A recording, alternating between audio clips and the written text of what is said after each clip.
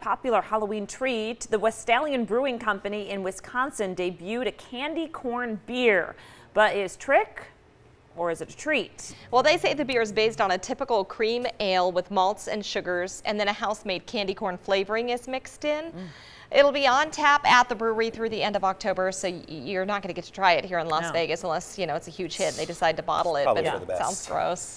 They sell 35 million pounds of candy corn annually, so I guess we can maybe set some aside for the beer. I dressed up for the